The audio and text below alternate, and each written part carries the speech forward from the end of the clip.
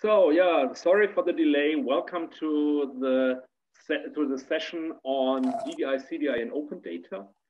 We were still waiting for one of the presenters. He has still not shown up, but we're hoping that he will join us. We could therefore also not do the technical testing now. This is why we were delaying a little bit. In comparison to other Zoom or any other virtual meetings you might know, you are at the moment not seeing the other participants thanks to GDPR regulations. So we cannot show the participant list without breaking any privacy laws. So therefore, if you would like to show yourself who you are and maybe know who else is in the meeting, at the moment it's 44 people.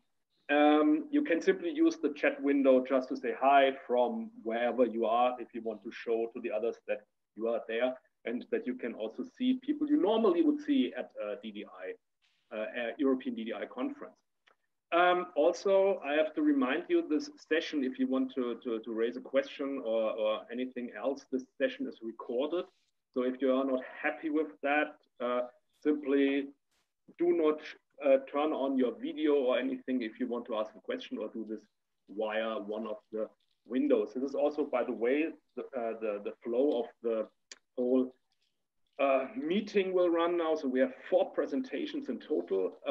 After each presentation, there will be the possibility for a short question and answer session. You can simply put the question into the question and answers window. It would be the preferred way because there is an infrastructure for that. But I will also look into the chat, what is there, and voice the questions for you when if you put something in there. But I can also, or Valentin can also give you the microphone if you want to ask the presenters directly. But then I would ask that you use the feature of raising your hand that we see you want to pose an audio question. Okay, with that rules, each presentation will be about 20 minutes. Arofan told me he will have a shorter one first because he's doing the first 2 presentations. His first one will be a little bit shorter. The second one will be a little bit longer. And I think this is also okay. So not that the other presenters get nervous that we don't keep the time. So this is something we agreed on before. And I will also say something like 1 or 2 minutes before each session stops. I will say, comes to an end, I will warn the presenter that he or she is running out of time. And with that, I would like to introduce the first topic that we have. It's DDI and cross-domain data sharing, collaboration with CODATA's Decadal program, which is presented by Arofan Gregory, who I know for a longer time, and most people who are longer involved in DDI other way because he's some kind of a legend there. Arofan Gregory is a technology consultant working in the areas of standards for statistical and research data. His work spans the statistical data and metadata exchange, SDMX standard, the data documentation initiative, DDI standards, and the generic statistical information model, GSIM, amongst others. He is currently the convener of the DDI group developing the DDI cross-domain integration, DDI-CDI, specification, and is involved with organization of CODATA's Decadal program. Okay, Arofan, the virtual floor is yours. Okay, I'm going to try to get my slides going here. Can you see that?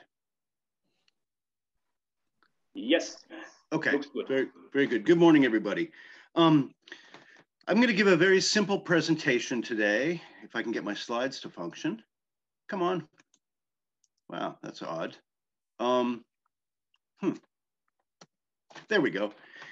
The structure is very simple. I'm going to talk about CODATA and how they're going to be working with DDI. And the presentation, I've got some bad news, and then I have some good news, and then I have some details. So it's a simple thing to get your head around here. We're going to start with the bad news. We have a problem. 1 in every 6 Americans isn't certain that the world is round. 1 in 6, that's 16.666%, whatever. 7% of Brazilians reject the idea that the world is round. And this is a growing phenomenon, and it's not just those 2 countries, it's the world over. People think the Earth is flat, and they think it doesn't move, and it's covered in this dome, this transparent dome. It's absolutely crazy, right? These people drive cars, they use electricity, they go to the doctor, they're on the internet, they're on their cell phones. A lot of them have guns, at least in this country, and they don't believe in science. And that is, it defies belief to me. And what it really is symptomatic of is an anti-science idea in society. And if you're a flat earther and the fact that I'm calling you crazy and an idiot offends you, good, because you're crazy and an idiot. And more than that, you're a dangerous idiot. I live in a country where that idea, that anti-science idea, has led the government to not deal with a global pandemic in a coordinated way. And a lot of people, thousands of people probably, have died unnecessarily. And so anti-science is a real problem, and it's a dangerous thing. And I think we're seeing proof of that in this day and age. So that's the bad news. The good news, or a little bit of the good news, is that there are serious people who are looking at that problem and taking it seriously. In 2018, there were two groups, international groups, that merged. One of them was the International Council of Scientific Unions. And that's really an eyeful of unfamiliar acronyms to a lot of us. But these are people like the crystallographers and the physicists and all the hard sciences. And then there was the International Social Science Council, which I think is a little closer to home for most of us. And these people combined forces to produce the International Science Council. And the idea, the driver for that, was they felt that if they spoke with a single voice, if there was one scientific international body, they would have a louder voice. And they did this in part because of this anti-science sentiment that's growing around the world. And they have a simple mission that I think we can all agree with. They think science is a global public good, and they want to promote it. And if you look at history and you look at the world, it's very hard to deny that science is a global public good. I think rational people would agree with that. And so they came into existence a couple of years ago. And a lot of you are probably saying, well, what's this got to do with DDI? Well, we're getting a little closer here. They have a committee on data called CODATA, which you may have heard of. And they are allied with the International Science Council and governed by them, although they're a separate organization. They're based in Paris. And they're very much about open science and fair data. And that is something I think that resonates with a lot of what we in the DDI community are interested in. And they have members like national data committees and scientific academies. The scientific unions are a big part of their membership. But they're going to have a new member. And guess who that is? You probably already did. You might have already known. It's going to be the DDI Alliance. We've been invited to join CODATA. I think this is really good news. And we're getting to the good news part of my presentation here. Because in some ways, that's a recognition of work that we, the Alliance, has been doing for decades now. I want to talk a little bit more about CODATA. I didn't write this slide. Anyone who knows me knows that I would never put that many graphics on one slide. These are mostly their publications and things. And if you start at the left, they have a policy aspect to them where they talk to governments about data policy and so on. They're very into data science. They have a thing called the Data Science Journal that's pretty good. They do workshops and so on. They do a lot of training. So they have a school of research data science, and they work with GoFair and RDA and some other people. And they do webinars with like 700 people. Like they do some really big training initiatives around research data management even, which I think is great. And I put the last column in a red box, and I admit I bumped up our logo a little bit, but in the last column, which is data to improve our world, there's this big DDI logo there. Now, most of their membership don't have their logos on this page. And I thought it was kind of cool they put ours there. And there's a reason for that, because they aren't the only people with a new member. So is the DDI Alliance. CODATA is joining the DDI Alliance because this isn't just an invitation for us to join CODATA. It's a partnership agreement. And as I understand it, the executive board and the CODATA executive have been talking for months actually about this, and they had the lawyers go through the fine print and everything. And this is basically a done deal. I don't think it's officially agreed yet. They have to sign the paperwork, but at this point, it's just paperwork.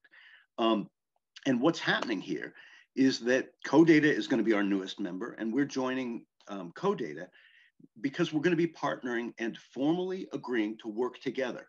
And the key part of that work is going to be around a thing called the Decadal program. And we just call it the Decadal program. I've been working with CODATA now for about a year, making data work for cross-domain grand challenges. It's a great name. In America, we don't have grand anything other than the Grand Canyon. We do big a lot, like big food especially, but grand is a very European sounding thing to us. But I think it's a good name and it explains the idea. If you read this document, which is really their strategic plan, it talks a lot about the Decadal program. And the Decadal program is going to officially launch in 2021, in October, at their annual meeting, but it's already sort of gaining momentum. They say some very interesting things in this document about that program, though, and it's been approved by the International Science Council and so on. It's a thing that's going to happen. They talk about the big research problems that face us today, things like climate change and pandemics and so on. And they characterize them as being fundamentally transdisciplinary. That is, problems that can't be solved by any single domain working in isolation. And when you think about that from a data perspective, that means cross-domain data sharing, right? And so that's a big topic with them.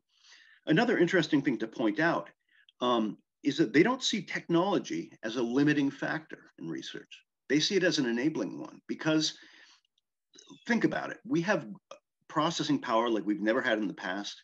We have big data technology. We have things like machine learning that help us analyze data, huge amounts of data.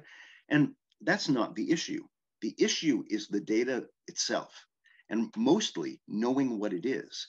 And when you realize that the limiting factor in cross-domain research is actually the metadata, you can see why an organization like CODATA might be interested in the DDI Alliance, because that's where we come into the picture. And we've been working for years to try to make data more usable and to explain what it is so that people can take it and do things with it. And that's a critical ingredient in cross-domain data sharing. So really CODATA looks at a lot of different areas, at certainly standards for data and metadata, but also a lot of the semantic technologies, a lot of infrastructures. They're big promoters of things like the European Open Science Cloud and now the African Open Science Platform, those kinds of data sharing communities, and generally are very involved with FAIR and open science. So they really are kind of organization in a lot of ways. They care about a lot of the same things, but maybe with a little broader focus. They have an interesting way of working, and I don't think you'll necessarily get this from reading any of their documentation, but they have a very practical attitude. When they look at the grand challenges, the Decadal program, they're looking at things like infectious disease, and even before COVID, they'd identified that, disaster risk reduction, so the Sendai framework that the UN has agreed, resilient cities, climate change. These are the kinds of issues that are urgent. They're huge research problems, and they're very urgent, right? And the CODATA attitude towards these is, let's take real programs, real use cases, look at their actual problems, and figure out how to solve those problems. If you're going to boil the ocean, you need to do it a bit at a time. And they basically say, let's be practical. Let's focus on actual use cases and real projects. So that's their basic working methodology. What they aim to do with what they learn is to provide guidance and what they call convergence around best practice. They're not a standards organization. They're not a solutions provider. What they really want to do is help people solve the problems they face using existing standards and technology, and help those things work together in a good way. And so they're looking in a lot of different areas. Again, data and metadata standards, classifications, ontologies, provenance is a big thing with them, data sharing infrastructure. And so these are all areas where bringing people together to talk about what they're good at, what they're able to do, could do some real good in the world. And that's sort of their approach to things.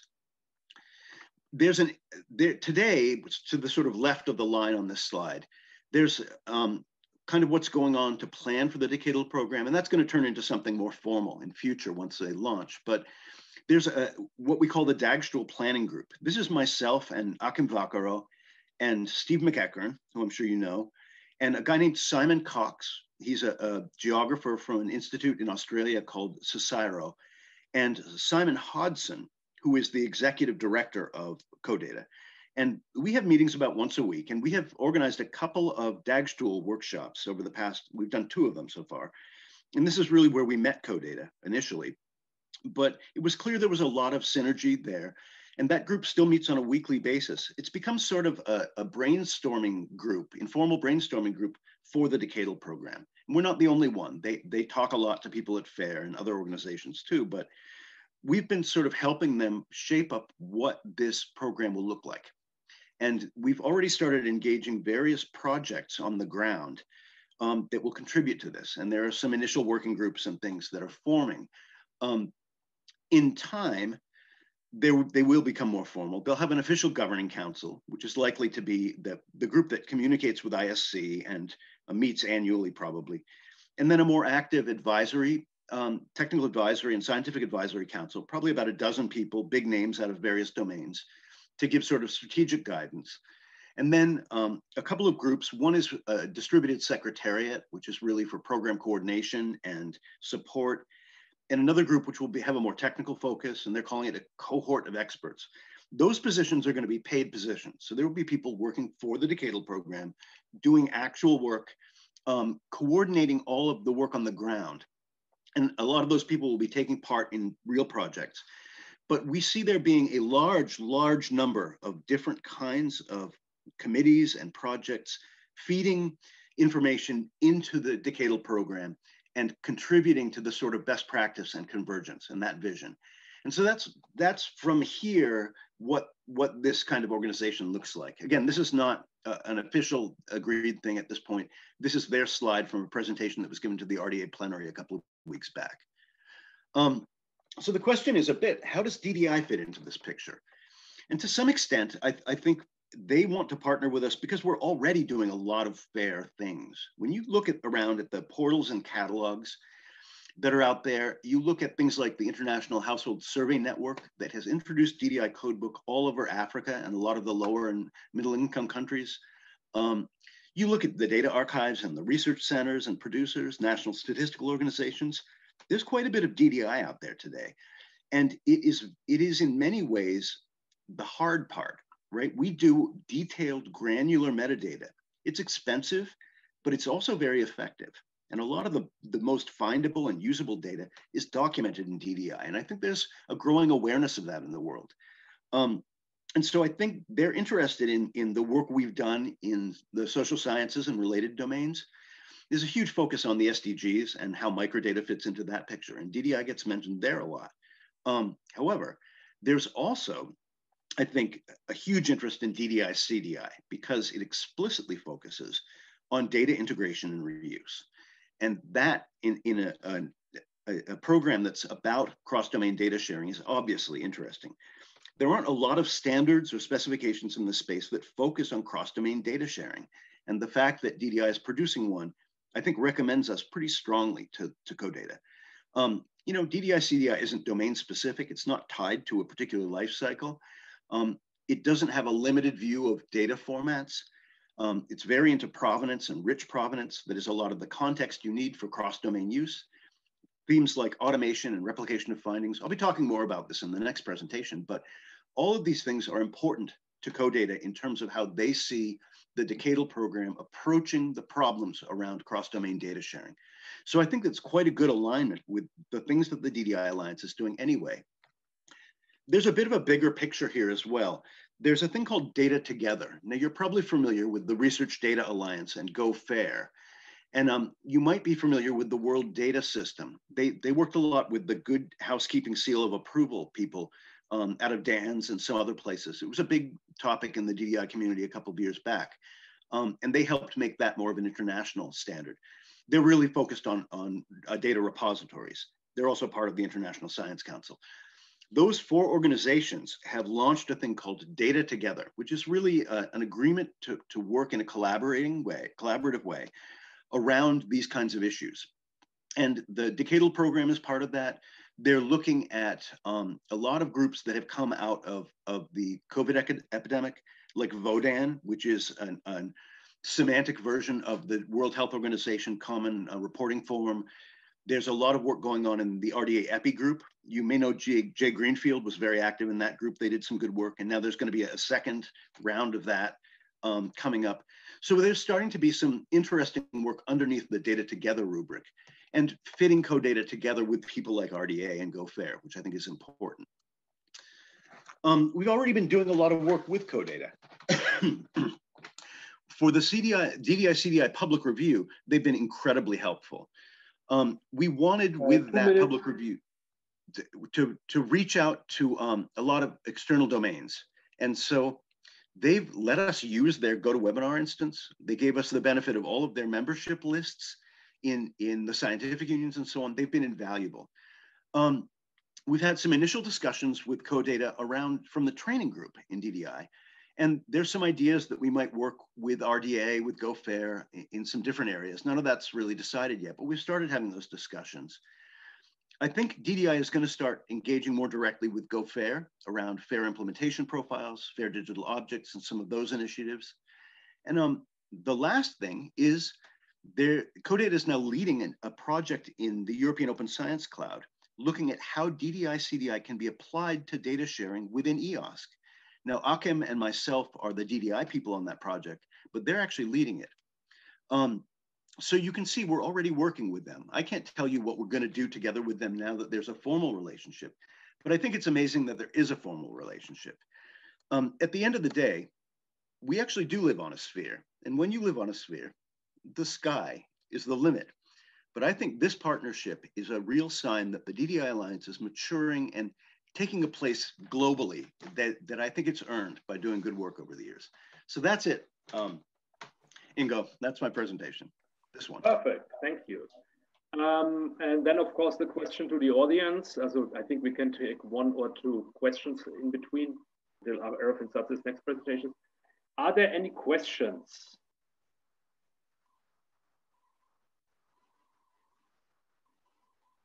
Currently, I don't see anything in the chat window and nothing in the Q&A window. But I have a question because I would like to link back to the very beginning of what you told. So I completely understand how the new collaboration can improve science, or the collaboration in science by merging metadata standard, by crossing domains and everything. But is there any strategy that you, or CODATA, or the whole infrastructure, can play back to those flat Earth and chemtrail people? Because I don't know how you can really convince them with improving infrastructure. Do you have any strategies that link back to this kind of audience to maybe get them back into the boat of normality? Okay, no, I don't think so. I think it's helpless. I think it's a lost cause. And I think that the real thing you have to do is make sure that science stays strong and that governments understand that it needs to be funded.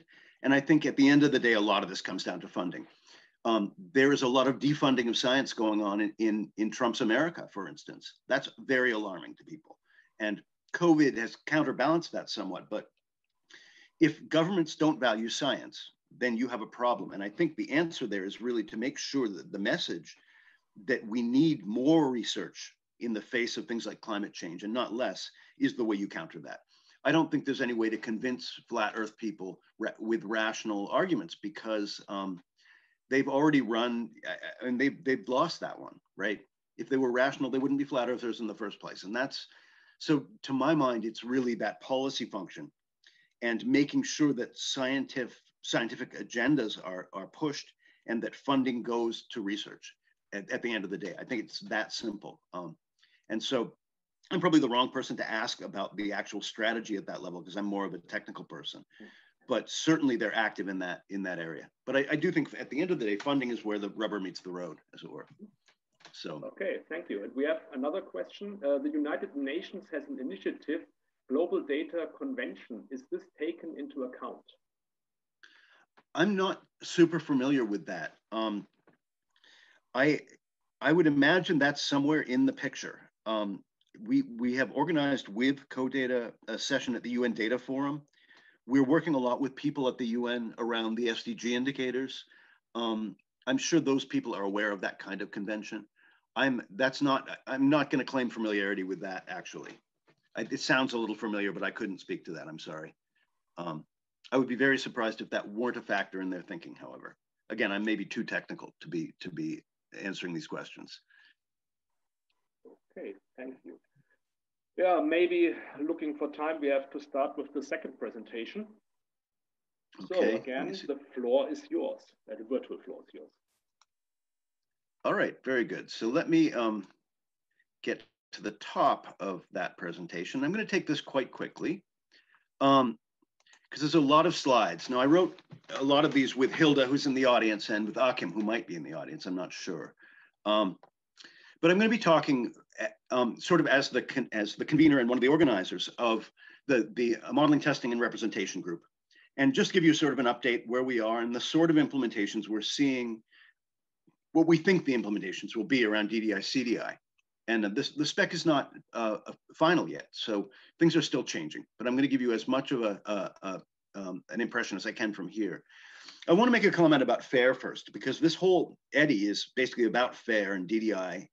And in my experience, people talk a lot about findability and access when they talk about FAIR, because, you know, schema.org and DCAT are cool, and it's the easy part, right?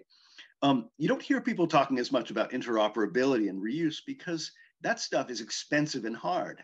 And so when I look at FAIR, I think things like DDI-CDI, sure, they help with findability, but really they're focused on the I and the R. And I think there needs to be more attention paid there, because funders have not always given money to infrastructure so much as research. And I think there's a lot of heavy lifting that we need to do.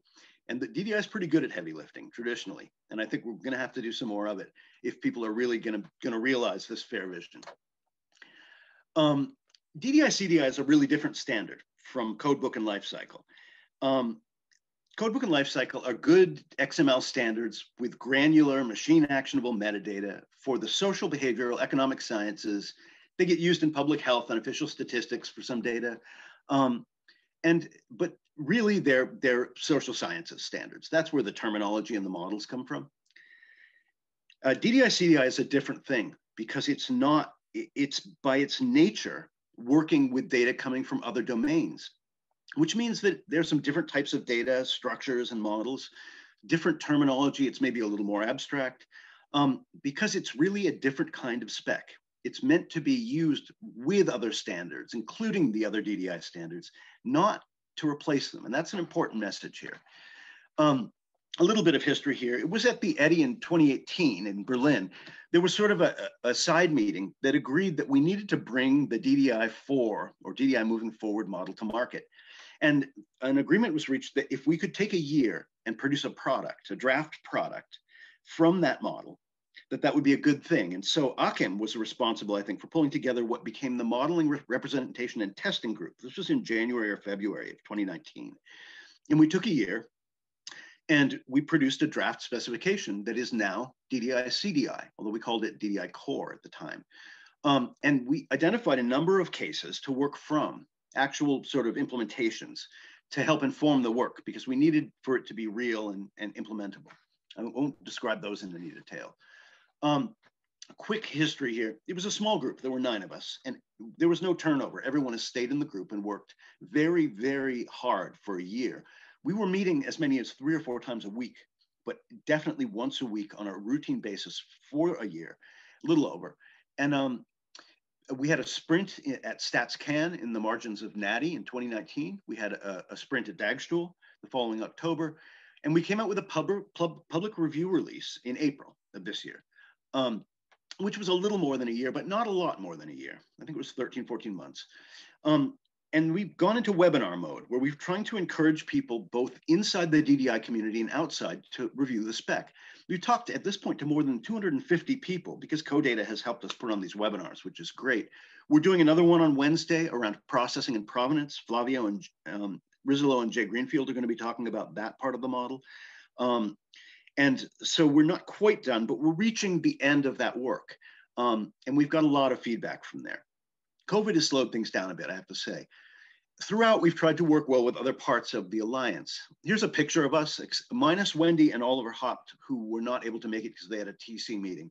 But there we are at Dagstuhl, and you probably know these characters, a lot of you.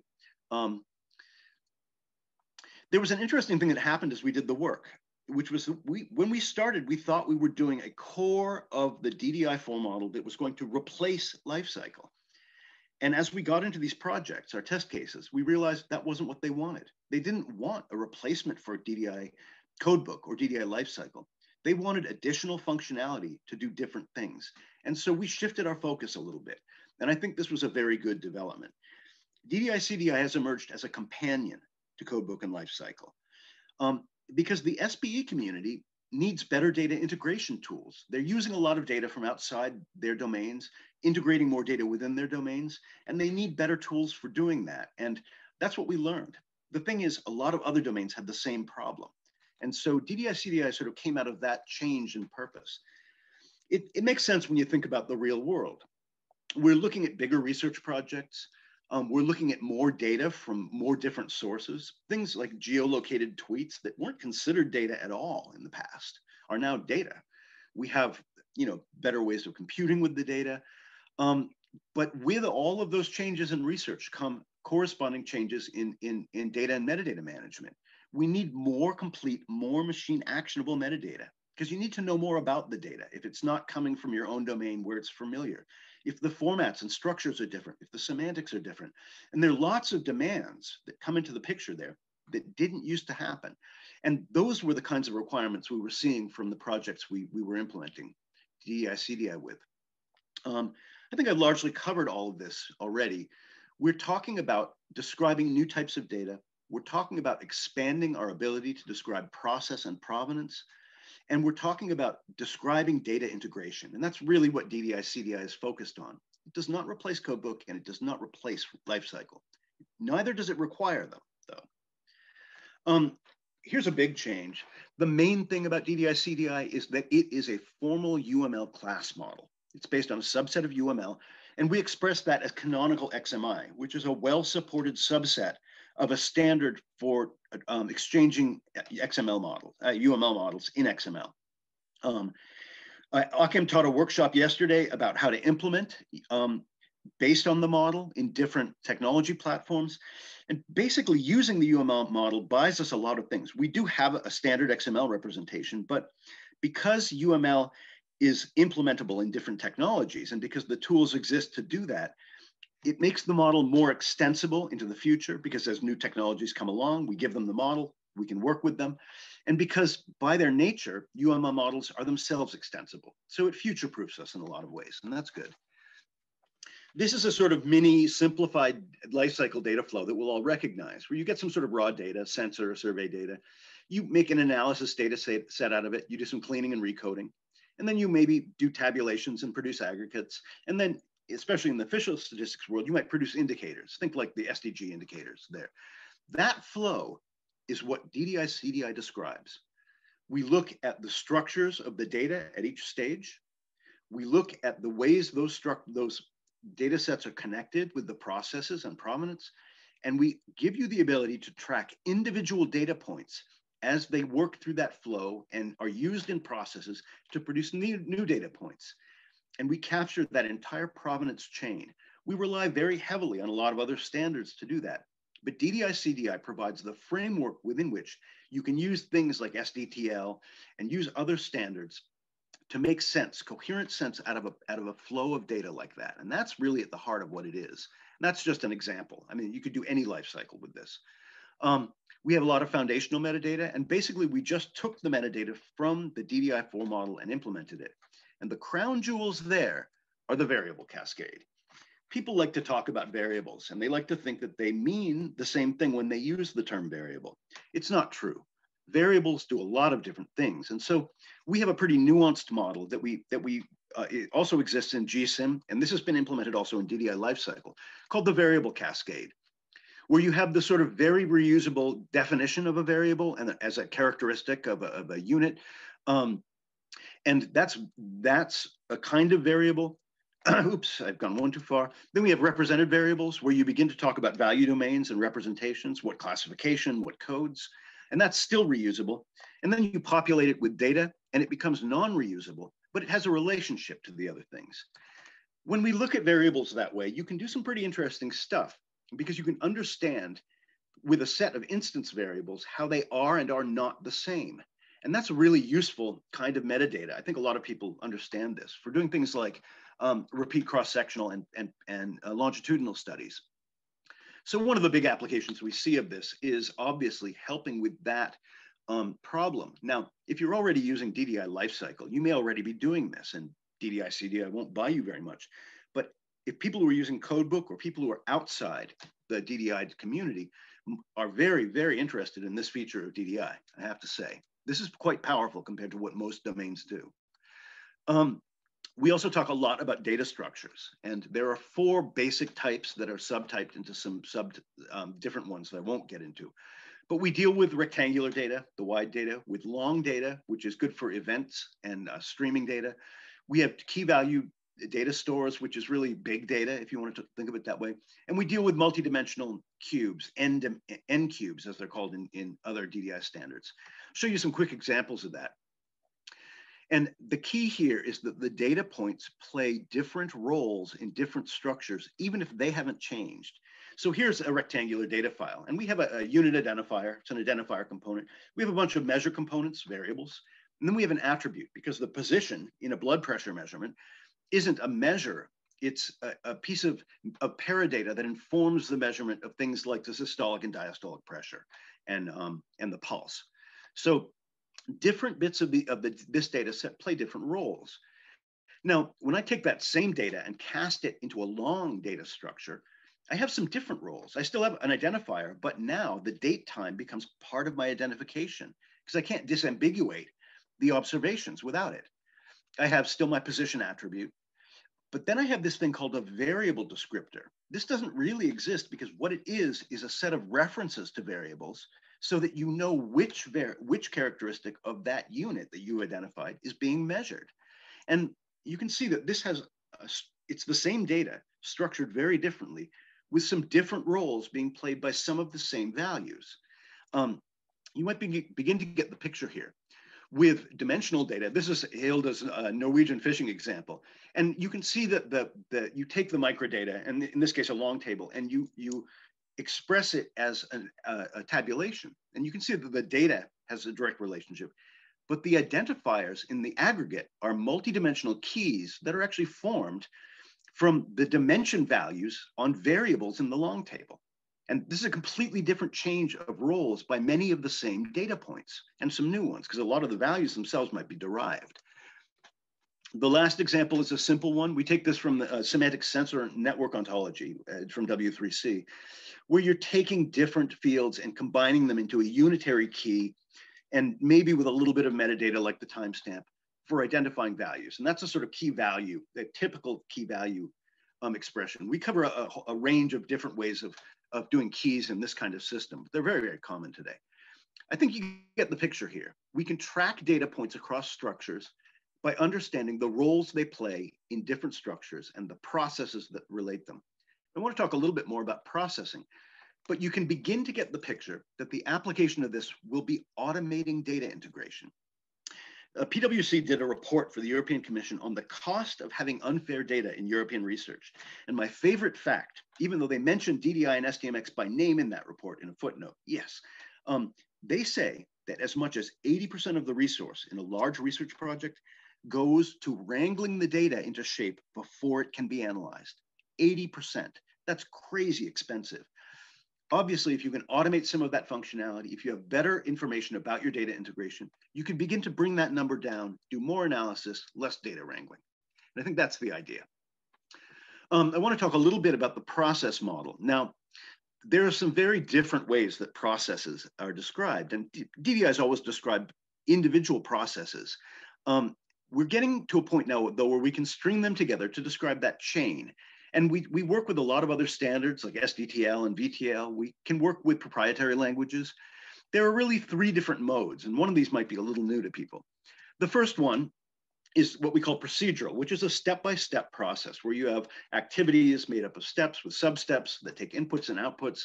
And I think that's quite a familiar thing to people who use DDI. It's how we describe surveys, for instance. It's how we worked in DDI-4. But then we also have what we call black box processes, which are declarative processes. And these things are actually powered by magic, and there's no knowing what goes on inside a black box process engine, a declarative process engine, because it's nonlinear. These things are multi-threaded usually. Very, very powerful technology. It's pretty new, but they have a different description where you sort of give them parameters. So, and then a playbook, they call it, full of functions, templates, and you give it inputs and they produce outputs by applying the playbook until your criteria are met. It's a very different kind of thing. What we've modeled in DDI-CDI is a kind of control logic that can hand processes back and forth between the two, because that's a very common situation in these kinds of process engines. Here's my example. I'm doing some data cleaning. I'm going to inspect the data, identify problems, evaluate whether the data is worth cleaning and analyzing, and then continue and clean it. So very simple little sub-process. And in a flow, you can see I have my first step, inspecting the data, producing a report. Then I evaluate the report. I make a decision, either it's crap or it's good. If it's good, I clean it, and then I produce the outputs. And I have some sort of flow logic that guides that. With a black box, however, what I do is I feed the black box my input data and metadata, and then I tell it my completion criteria, and I give it a playbook of functions. And there's some sort of process control that manages that and may or may not produce outputs depending on whether it's successful. And this is a little crazy, and I don't want to get too far into this. If you want to learn more about this, come to the webinar next Wednesday. Because you get into things like you get into things like temporal conditions and temporal flows. It's very, very crazy, but we can describe that stuff in DDI. I want to talk really quickly about an application of this kind of provenance, and I'm just going to click through some screens. This is an example of DDI-CDI metadata that we mined programmatically from an ETL platform called Pentaho, which was chaining status scripts to do a data harmonization. And we're going to build we're building an application that looks like this, where you have a step-by-step view of all the jobs and subjobs in the process and all the data sets, and you can focus on them and see from the perspective of a process what data it uses and produces, or you can look at the data sets and see what produced the data or what will consume that data. And you can do things like click and look at the Stata files. You can see human readable documentation. You can see things like codebook documentation, because we're actually mining DDI codebook, so with in this case, concept definitions. You can see record structures, things like that. Again, codebook metadata, but integrated with the overall process flow. And we think that's kind of a cool way of bringing all of your metadata together and presenting it usefully to a researcher. And you can do things like this with DDI-CDI. The last one, and this is basically almost my last slide, we see there being a big application for provenance metadata around data transparency and replication and reproduction of findings. You guys may have noticed that there was a very embarrassing retraction by some of the big medical journals because of publications based on garbage data that they couldn't ultimately identify the source of. This happened quite recently, and there were some bad policy decisions based on that research. You need to avoid that stuff, and the only way to do that is to have more transparency and be able to reproduce findings. And we think that's another place where this will become important. This is my last slide. Where we've gotten to here is this. We have a lot of engagement now from external domains and from reviewers within the DDI community, from our webinars and so on, around DDI-CDI. And we're gonna have to take that into account now and fix the spec. There's this EOS project I already mentioned that CODATA is leading. We have this week a thing called the International Fair Convergence Symposium. That's a Go Fair CODATA thing. And there's a lot of DDI being presented there. Hilde and Jane and I are going to be doing a workshop on Friday, and we have more than 200 registrants already, which is crazy. Our next steps are going to be to deal with a lot of the issues that came up out of the review. Things like new examples. We're looking at a thing called NetCDF, which is a big data standard in a lot of the hard sciences. Going to do an example, I think, with DCAT for discovery. We have to look more at the upper model and work more with the FAIR implementation profiles and FAIR data objects, some of those standards. Ultimately, we're looking at releasing a spec in Q2 of 2021, which is a little later than we'd hoped, but COVID slowed us. So that's where we are. We're still out for public review, but we're getting to the end of that period. So after early January, I think we're going to go back to work actually making the changes and trying to finalize the spec. So that's the report. Yeah, thanks, Arofan. Highly interesting, highly interesting. So, because we are a little bit late on time, does anyone have a question? So there's time for one at least.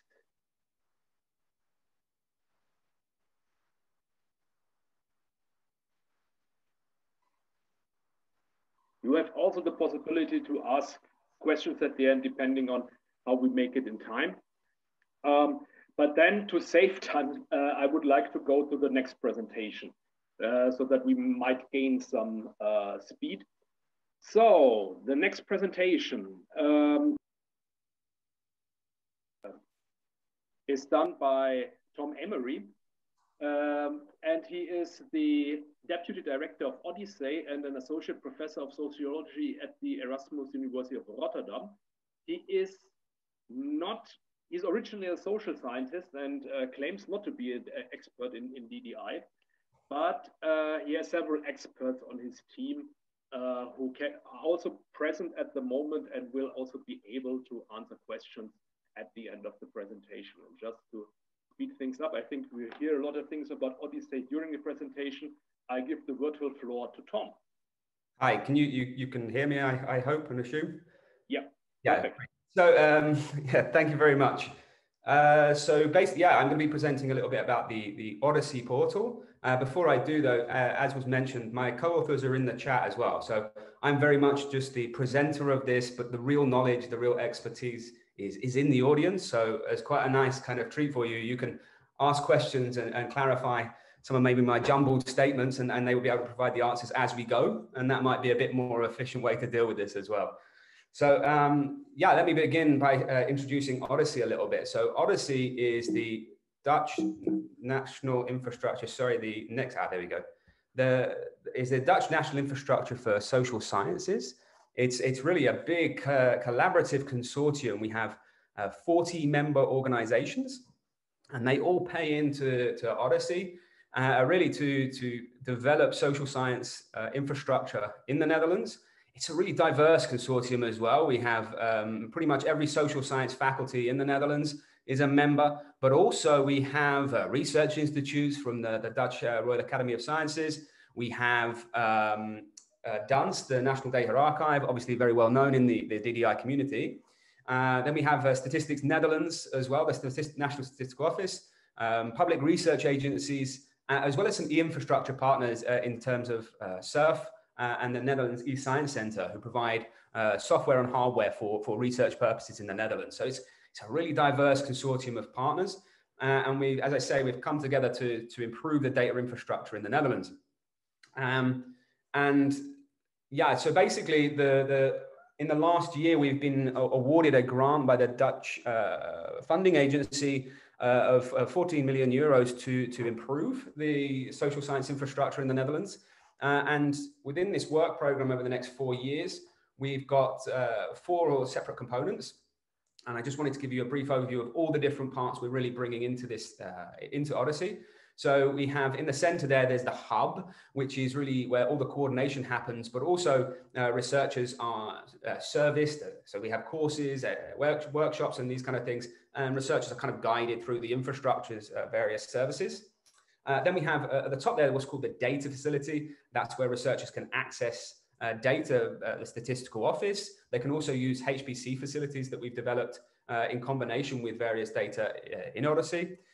We have what we call the laboratory, which is where people can fill questions in an online panel called the LIS panel, which is a long-established panel in the Netherlands. And we also have the observatory, which is a collection of ongoing data collections in the Netherlands, some of which you'll probably be familiar with as they are international studies, and we support the Dutch component of, but they're also quite diverse national studies as well. So I wanted to go over a few of these here. So as you can see, we've got the European Social Survey in the Netherlands is supported by Odyssey, and the GGP share. We also have the National Kiezeronderzoek, which is the Dutch election study. All the data that's deposited in DANS, in EasyDANS, is also integrated into Odyssey.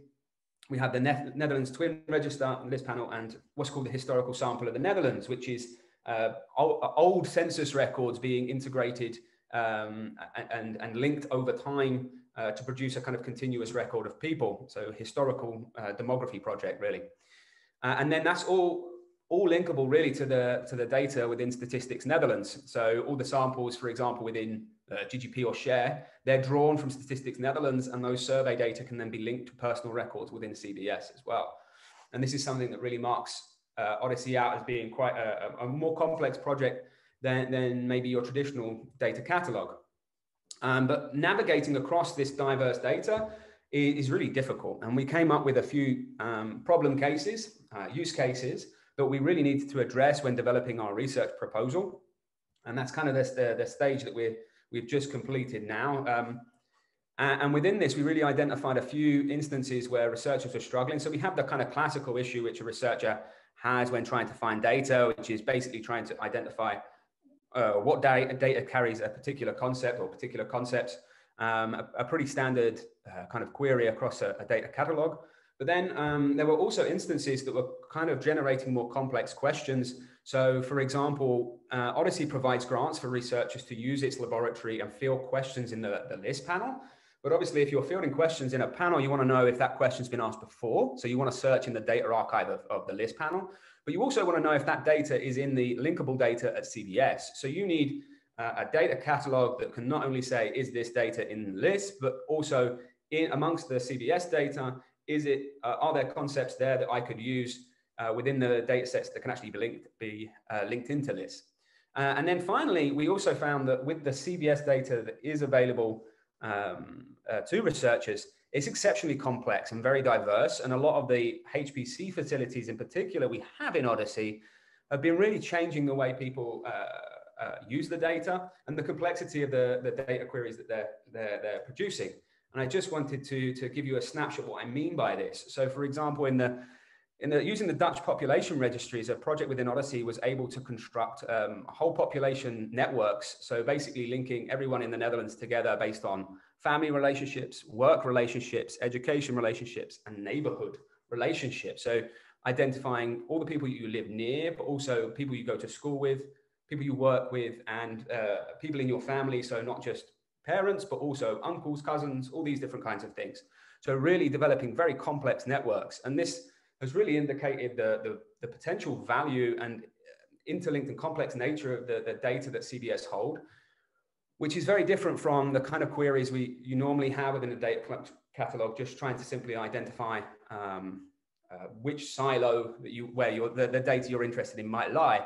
Because if you can imagine the complex interlinked data within CBS spinning out from this, we also have data that's also linkable into this from the surveys. And so it's really been a task of trying to understand how we can provide researchers with a port or a way to navigate this complex interlinked data. And so what we've come up with is the Odyssey portal in design. We're in the very early stages of this design, and it was very interesting, the previous presentation, to hear about the development of DDI-CDI, because I think there's quite some potential tie-in here to some of our design elements. In terms of the existing metadata standards used across this Odyssey collection of data that exists, within DDI, or the data is annotated using Dublin Core, which is a fairly kind of limited data standard, as we know. And then in CBS, they have their own internal metadata standard. I'm really interested to see the following presentation as well from INSEE about the work they've been doing, because that sounds exceptionally interesting and relevant to some of the work we're doing. But there are interoperability issues between that internal metadata standard and the other data sources that we have. But then we also have the kind of usual suspects, as it were, in terms of survey data and list panel data, which are using DDI lifecycle and CodeBook and others that are relatively well documented. And so we have this issue of trying to, I think very much as the previous presentation was alluding to, trying to aggregate up and make this more interoperable, especially with surveys such as the National Twin Registry, which is much more focused on psychological data, or we have a social media data collection as well that we'll be looking to integrate into the Odyssey data collection in the near future. So we really need to think about standards that have that broad interdisciplinary feel.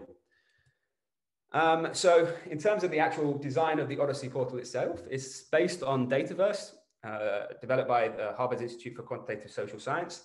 And Dance is very active in this community and has been hosting the Dataverse.nl setup in the Netherlands.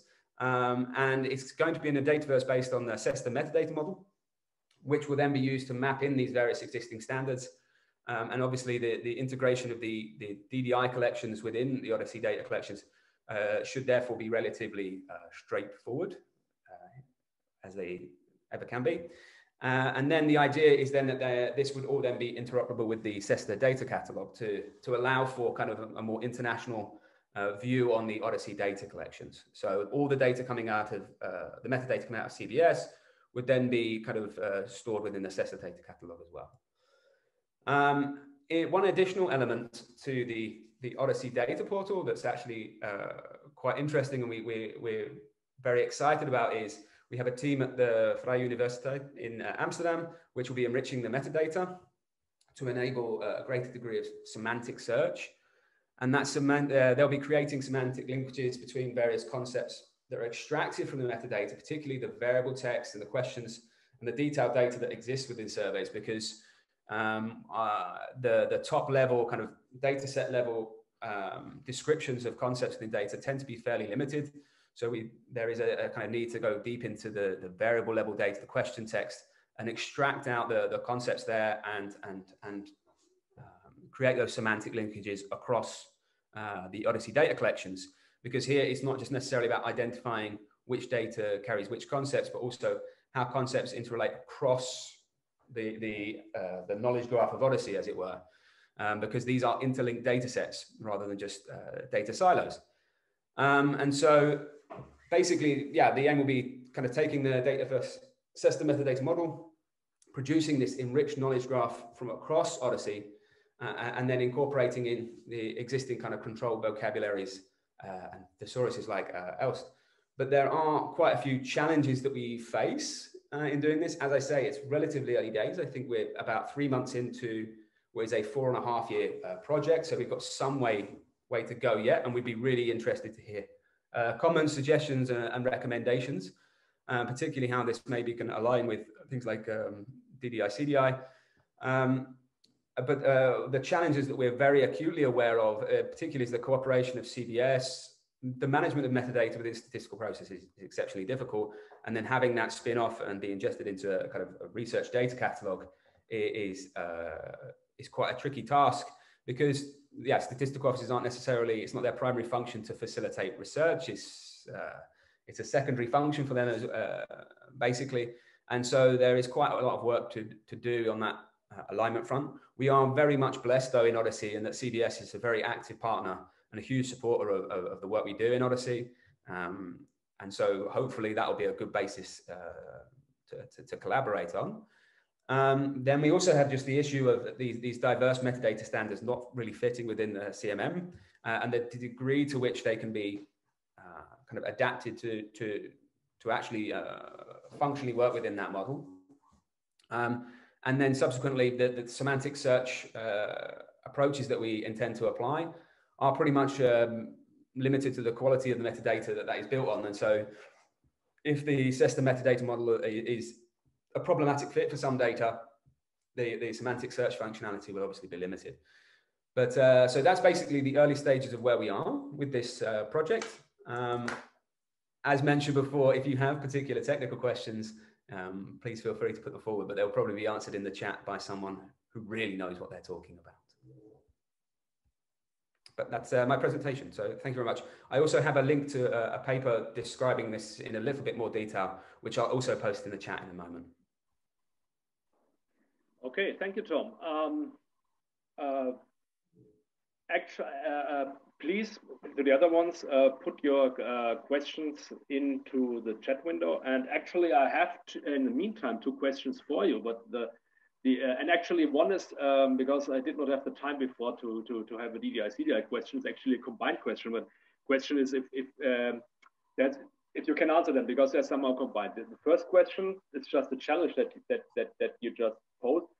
Because I saw you have a lot of metadata standards in comparison, because I know some of the data, and I know that they're, for example, also described in different versions of DDI. So we're not even talking about Dublin core and the CESTA model, but also the DDI versions differ. So the one question would be, how do you want to tackle these problems between the different metadata standards? So have you already an idea how to go on with that? And the other question is maybe also something that refers to the presentation before, and also people from the Arofan and Hilde, for example, are also invited. Could DDI-CDI help you in from what you have seen in some of this respect, because it crosses domains, and maybe it's also possible to cross some of the certain flavors of different standards for that? Yeah, so I think I'll take the second question first, because it's way easier than the first one. But the second, in terms of the second question, absolutely. I think the whole aim of what we're very conscientious to do within developing the portal is to ensure that it's aligned with the international standards and the developing standards. And I think in terms of the issues addressed by CDI, that's exactly the issues that we're facing. We have links to the health sciences. We have quite extensive collaborations with health researchers, particularly if you look at so within Odyssey, we have this secure computing facility. And what it's done is actually generated a huge amount of interest from the health sciences. So we now have a lot of health science researchers very keen to use our facilities, but also to use some of the data and to link into using the administrative data from CBS in particular. And so creating a standard that can align with a lot of the genetic data sets even that they're providing, that's a real kind of common concern that we have. And so that interdisciplinary interoperability is a big challenge. So I think that hopefully DDI-CDI will be a good framework for us to go forward on. In terms of the technical steps of integrating all these various standards, I think in terms of strategy, I would have to defer to some of my co-authors in the chat in terms of the actual strategy. But the hope is that because the CESTA metadata model is somewhat less detailed than DDI itself, that this should ease that kind of integration process. The CMM would be a kind of more reduced model, and therefore issues of compatibility would be lessened. But I will let Ricardo probably correct me and say Tom's talking nonsense in the chat. Ingo, can I respond to the first part of Tom's answer? Of course you can. Because it's interesting. I noticed some names that are very familiar, Tom, from work within CODATA, actually, like University of 20. I don't know even how to say that name, but there are a lot of people in the Go Fair space because they have an office in the Netherlands, and the president of CODATA is actually based in the Netherlands out of that office. A lot of people looking at the interplay between semantic technology and the health sciences and the kind of data, mostly demographic and population data, but from a health perspective, that we're looking at with DDI-CDI. I think that may be an area that we could really explore. And the other part of this that I think is very interesting is Dataverse, because Steve McEachern has made it pretty clear that Dataverse is becoming a player in the DDI space. And we're looking at what you would have to do with Dataverse to add functionality based on the capabilities of DDI-CDI. And again, that's an early days, but I really like the idea of exploring some of this stuff with the kind of project that you're talking about here. I do think that the health sciences is an area where there's a lot of money and a lot of interest right now. We've been hearing an awful lot from people in the Netherlands, again, about the semantic technologies. Things like Vodan are very popular there. And I think there might be some places where we could work together to explore this a little bit further. But I think it's very, very interesting, I have to say. Thank you for the presentation. Yeah, thank you. Maybe one last question. There's an answer to the metadata standards combination in the chat window. So just read the answer there. But there's one more question. What is the coverage of ELSST in relation to your concepts? Again, I think I would, for a proficient answer, I would defer to my co-authors, who'll be able to provide a more extensive answer in the chat than me butchering an answer here, because they'll just shout at me afterwards for getting the details wrong. Perfect. Then we wait for the answer in the chat window or in the question and answer window. And this is a good thing, because then I can again, because we started the session late today, so in case anybody who joined later is wondering. So we come now to the last presentation done by Franck Coton. He is the scientific advisor to the Director of Information Systems at INSEE, and he is a proclaimed metadata and standards addict. So, last but not least, Franck, you have the virtual floor. Thanks, Ingo. Do you see my screen? Yes. Okay, good, excellent. So I'm going to talk to you about how we use linked metadata and quality standards for the documentation of INSEE's statistical operations. That's a long title. Basically, the outline of the presentation. First of all, I will say a very short word about our statistical metadata repository. It's called Hermès, from the French Référentiel de métadonnées statistiques. That's basically in order to give some general context. I won't be long on that. Then I will describe what we call statistical operations and how we model them. In the third part, I will present how we decided to structure the documentation of the statistical operation. Part 4 will be about practical implementation, and we'll mention future plans in conclusion. So a few words about Hermès. Well, I have to say first maybe that the main topic of the presentations are open data and linked data, or more precisely, open and linked metadata. So DDI is in the landscape somewhere because it's within Hermès, but it's not central thing in the presentation itself. So Hermès, first of all, the major underlying concepts that we used in building the repository. So of course, Hermès is a central reference repository, so it follows the usual good principles for. Oh, Frank, one thing. You can see your slides, but they don't move. So we're just seeing the introductory slide. Oh, okay. They need to be in display mode, Frank.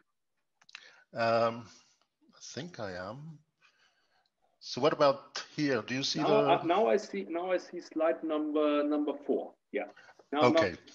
I will stay in that mode. It's okay if you see okay. the list of slides on the left because I don't think I can master anything better than that.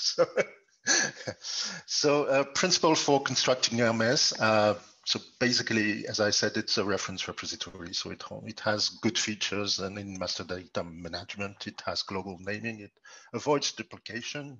Saying no duplication is a bit far-fetched, but it avoids duplication.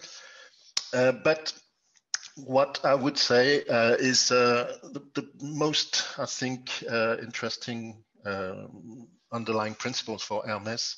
It's first that it is relying on standards, and second, I would say active metadata. So relying on standards, what does it mean? It means that well, there's a general move within INSEE, as in every statistical institutes now, to move towards the use of, or at least to refer to UNEC standards and models. So, for example, generic statistical business process model, the general statistical information model that you probably heard of. Arofan has had a mention to it. But for INSEE, for Hermès, we specifically chose to represent metadata using either DDI, so that's mostly for our data collection part, the variables, etc., or to use RDF vocabularies and in principle for concepts, classification, and as we will see, operations.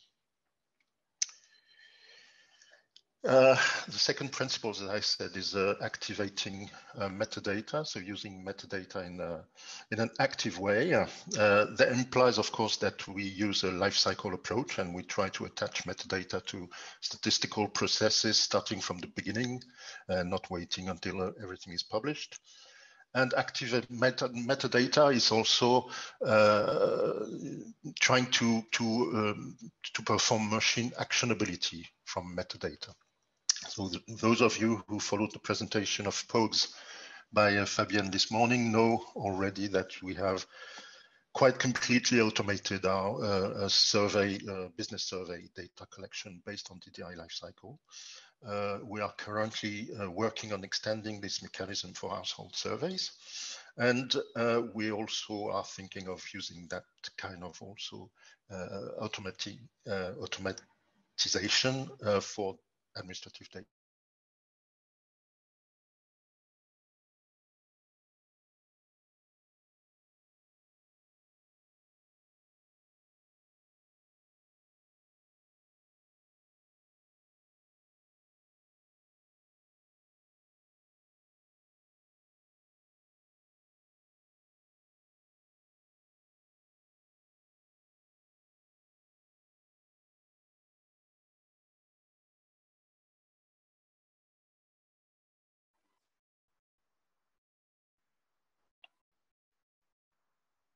Yeah, it seems like that we somehow lost Frank. I don't know.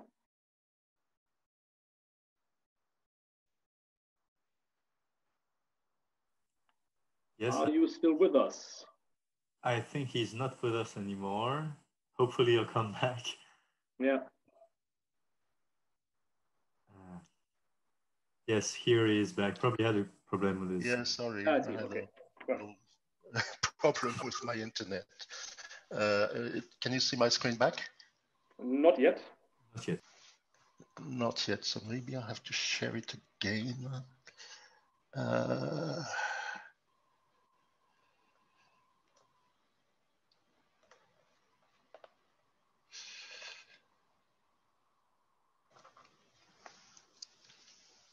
Is it okay? Yeah. Perfect. Yeah. Okay, so I hope you didn't miss too much, but here's the architecture overview. So OMS, so you can find the two core databases. First of all, the Collectica repository on the right for the DDI data, and on the left we have the an RDF data store, so an RDF triple store for the RDF data. We have tools for managing the metadata. So POGS you may have seen this morning for managing DDI data collection module. And then we have Collectica Designer for the rest, for the variables in particular. And on the left for the RDF base, we have a tool that we built in-house, which is called Bauhaus. All of this is accessible via APIs, and regarding the RDF part, it's accessible as Sparkle queries. So for rich queries, because, well, the RDF triple store is actually open on the web because we want to publish our metadata as a 5-star linked open metadata. So if we go to what we call statistical operations, well, previously we called that source or sources in English. So we used to, well, we publish information on sources forever, I think, on our website. But sources, as you can guess, a bit dissemination oriented. So if we want to put our life cycle glasses on, we will now call them statistical operations. And that's really the difference between them. That's a difference of view, actually. But also a difference of formalization, because source, well, there was no formal definition of that. There were documented on the website, as I said, but there was really no standards used to structure the documentation. There was no recommended length for describing sources. They were updated whenever. So that when we tried to integrate the information on statistical operation into Hermes. We try to do a little better than that. That's of course what we tried to do was to rely on the principle that I exposed at the beginning. So try to rely on standards. So we conceived, let's say, a formal model for what was a statistical operation, and we also conceived a model for the structure of the documentation of a statistical operation. So the model overview, I would say, of the operations themselves. Well, for those who know GSIM, it's really a no-brainer, because basically we have this notion of statistical operation, which can be surveys, of course, but also different kind of things. For example, it can be the exploitation of statistical sources. It can be, I don't know, fusions from heterogeneous sources and things like that. And this operation, this basic operation, are linked to GSIM statistical programs. Actually, they are GSIM statistical programs. And if we consider surveys, for example, so you have the notion of a survey, let's say the survey on, I don't know, time use, for example. And each year you have a repetition of this survey, or each year or regularly you have a repetition of the survey. So that's the basic statistical operation. And that corresponds to the statistical program cycle in GSIM. And we also have this notion of statistical operation series, which is the statistical program in GSIM. And we have this more loose grouping of statistical operations, which is called the statistical family. For example, all the surveys that are linked to a given domain, like information and communication technologies or things like that. So you may note, you may observe that there are also links between statistical operation, links, for example, for replacement when a new survey replaces another. And there are also links to external models. So provenance, we mentioned already, SCOS for labels, for nodes, and basic doubling core properties. That's an example. I already mentioned it. So we have a family of operation for the surveys on the information and communication technologies. It contains 5 series of operations. 2 are old ones, so the organizational changes and ICTU surveys, and they've been replaced by a new survey on ICT enterprises. And this survey on ICT enterprises has been completed by 2 other surveys on ICT, one on very small enterprises, one on households. And so the whole thing is the 5 series of operation grouped into a family. And if we go to the more detailed level of operations themselves, we have, for example, the survey on very small enterprises has 2 operations, one for the 2012 survey, one for the 2016 survey. And the ICT on enterprises, survey on enterprises, group 13 operations because it's annual, and we have the operations from 2006 to 2020. Okay. So now we have this model on the statistical operations themselves. What we have still to do is modeling the documentation on statistical operation. As I mentioned previously, we have unstructured text basically, and we want to have something more activable than that. So more structured than that, of course. So what are the different options? I will probably not go into very detail there because I'm already taking too much time. So we consider different options. And in particular, the possibility to define specialized coast notes, which is the approach we used for classifications, for example. But the problem there is that the documentation of operation covers really a very large number of subjects. So we'll see later in the presentation how much, but it's very large. So it seems like the approach of specializing source nodes was not the most easy. So what we observed actually was that the documentation on statistical operation was largely overlapping with what we call quality reports that we use in the European statistical system. And so that's basically Eurostat defines a number of things, of information that we have to send to Eurostat about statistical operation. And these cover quite a large spectrum also of information. So the idea that we came up with was to use this statistical quality reporting to structure the documentation on statistical operation, and more specifically to use a standard that were just emerging at the time, which is called SIMS. So SIMS, that's for Single Integrated Metadata Structure. It's been adopted by the European Statistical System in 2015. It's a convergence model between two things that existed previously. So a model which was more for user, and another one which was more for producers for quality reporting. It includes quality indicators. So that's an interesting feature.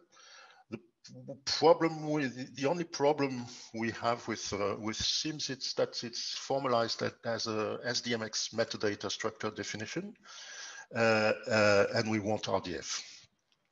So we'll have to take care of that. But other than that, we say, okay, well, that seems to be what we need for documenting our operations. So if you want a very high-level overview of what's in SIMS, there you have it. That's 19 sections, 19 topics, main topics, and inside those sections, that's 80 items, around 80 items. So you have there the variety of topics that are covered by SIMS. I'll let you read it. Of course, I won't read it. But of course, even if it was very, very encompassing, we still had a few problems with it. And in particular, we wanted information for documenting our operations that were not in SIMS, in particular, details about data collection. So what's the unit that we sample, what's the sample method, etc., and a bunch of really French specific information, like, for example, the visa number of the surveys, the legal status of the survey, etc., etc. Another thing also that we did on SIMS to tweak it a bit was to use more specific types, because basically SIMS is very, very poorly typed. It's basically all text. Even dates, for example, are represented as text. So that's not what we want if we want to use the metadata in an automated way. And we also define richer text types because in our documentation for operation, we have a lot of references to external documents, web pages, etc., and we wanted to specifically model those references. Sorry. Okay, so that's it. We have the model. We have the model for our operations. We have the model for our documentation. And now, what about the implementation? Well, the implementation, we've been on it for a few years now. First of all, we worked on the content, of course, because as I said, the text we had available for existing sources was completely unstructured. We have to work a lot with subject matter experts in order to organize the text, to put it into the new structure, etc., etc. We also had to agree on the list of operations with the external stakeholders, which is not as easy as it seems. So, for example, we worked a lot with the Secure Access Center, the CASD in France, in order that what they called an operation, we also called an operation, and vice versa. We had to update the unstructured documentation, as I did already. We had to attach the documentation at the right level because sometimes there was information related to the series which was attached to the operation and vice versa. So that was really an important effort. Sorry to miss. Okay. So we also had to, as I said, convert the SIMs to RDF.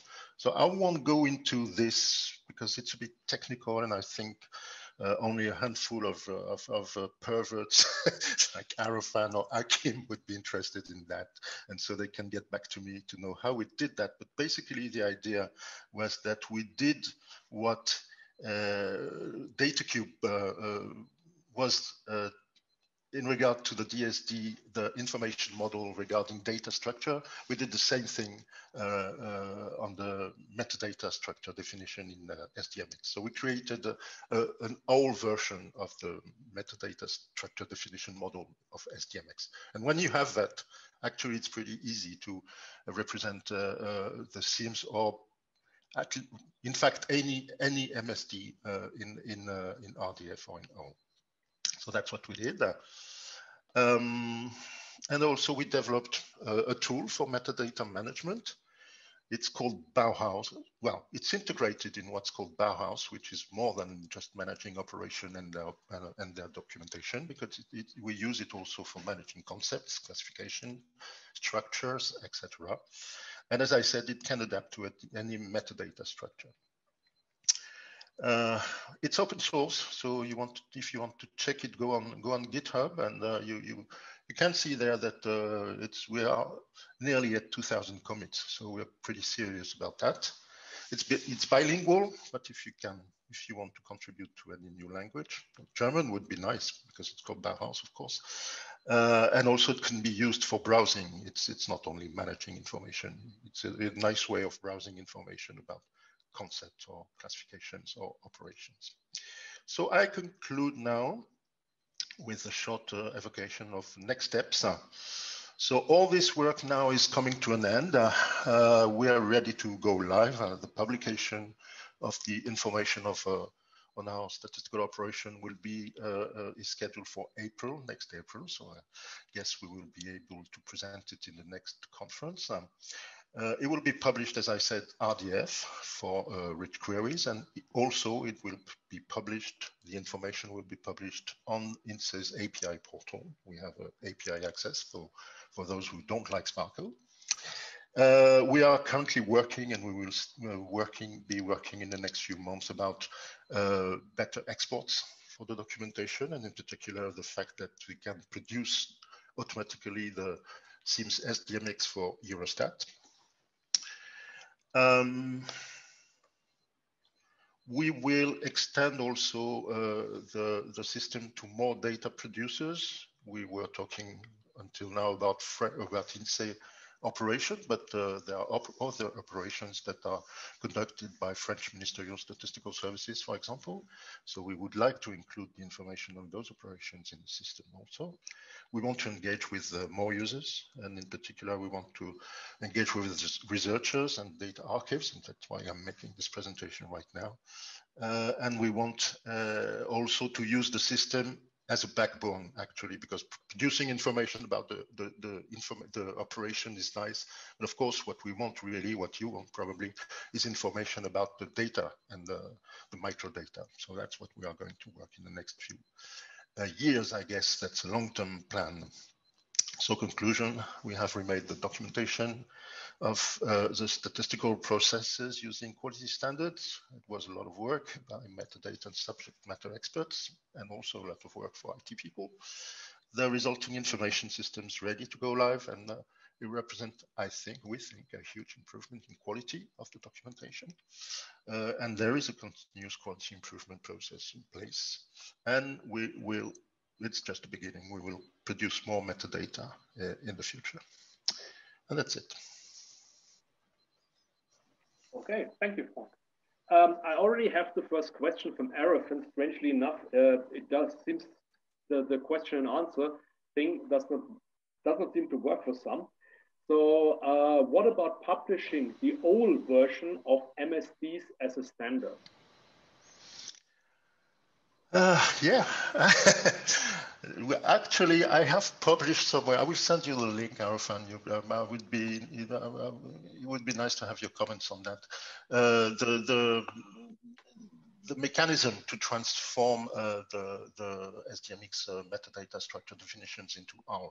So that's published as a pre-specification somewhere on the internet, and I will send you the link. But yes, the idea is I would like to have the time to progress this work as a kind of standard way to do it, because as I said, it's really inspired by what's been done on DataCube. It's really the same idea.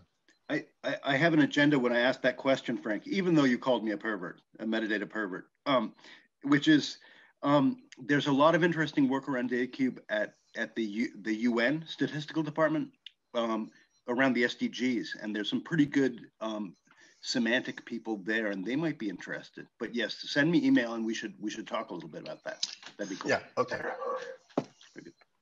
Actually, maybe I have a historical question for both of you, because Arofan is the SDMX guy as well, because there used to be the working group on combining the features of DDI lifecycle with SDMX, something like 4 or 5 years now, I think more than that. And what do you think? Does it make sense or to go back into the direction of combining DDI and SIMS, and ideally also with DDI-CDI? Because I did projects about administrative and statistical data, and the representation in DDI was always a problem, and we did not move that far to like you did now, that to have an own implementation. But the problem certainly exists, and I don't know if it has been somehow solved. Yeah, actually, the what we call the statistical operations are in terms of DDI, they are study units. So we can consider that we made that we attached the SIMS metadata to study units in DDI. So it can be formalized a bit better, of course, but the idea is there. If you go at the conceptual level, it's really that we attach quality metadata in the SIMS format to DDI study units. It's an interesting question, Ingo, because I think one of the things we did with CDI was look very closely at SDMX multidimensional data descriptions, and I could see getting from register data that was expressed in an SDMX format quite handily into DDI lifecycle through CDI, honestly. When we get into the metadata piece of this, things get more interesting.